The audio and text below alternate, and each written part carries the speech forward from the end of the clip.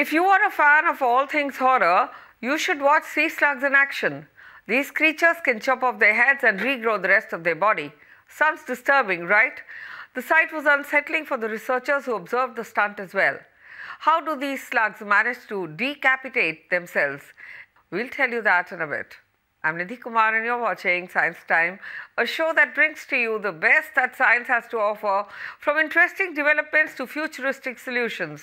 This week we will discuss the slug's head chopping skills, scientists growing embryos in an artificial womb, and stimulating cells to cry in the lab. Let's get started. Elysia marginata. This is the name of the sea slug species pulling off the head chopping stunt.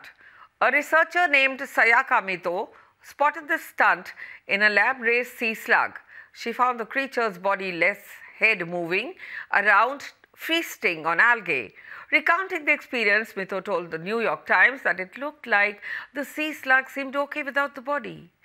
Other animals are also capable of doing this to an extent. Lizards, for instance, can regrow their tails. This process of getting rid of parts of the body and regrowing them is called autotomy. But none of this can compare to the sea slug. These creatures shed their whole body and regrow the lost parts, including the heart, digestive system. In less than a month, if you recall, Mito caught the head eating algae. This begs the question, how does it gain energy without a digestive system to break down the food? According to the researchers, the creature could be gaining energy from photosynthesis occurring in cells in their feast, algae. Now moving on to what drove the sea slugs to decapitate themselves. In an experiment, the researchers observed that creatures infected with parasites were undergoing autotomy, leading to a theory that parasites could be to blame for the extreme reaction. What was more surprising was that the discarded body continued to survive for months before it was decomposed. Watch how it responded when the head encountered the separated body. The researchers think the sea slug's ability is remarkable. I'm sure you agree as well. And our next story could raise some ethical questions as well.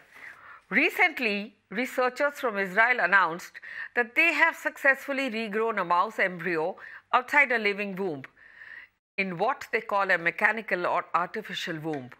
This development is a big deal because so far researchers have been able to grow fertilized eggs for a short period before implanting them into a uterus. Here, researchers removed the embryos from mice's uterus at 5 days of gestation and grew them for 6 days in artificial wombs. Gestation is a period marking the development of an embryo just after fertilization. And inside a female, you must be wondering what the artificial womb is. Well, it is a glass jar equipped with nutrients to boost growth. It is connected to a ventilation system that provides oxygen and carbon dioxide to the embryo. According to the New York Times, the ventilator also controls the concentration of gases, gas pressure, and the chamber's flow rate. After 6 days of development in the artificial chamber, the researchers then compared growth in the embryos with those that grew in mice's living womb, and they found no difference between the two. The researchers managed to develop an embryo up to day 11, halfway through the pregnancy that lasts 20 days. This development could help researchers understand more about the reasons behind miscarriages and how mutations affect an embryo. Next, the team hopes to build an artificial womb that can support the embryo for the entire gestation period. If they succeed, there's hope that scientists might be able to grow human embryos outside the living uterus.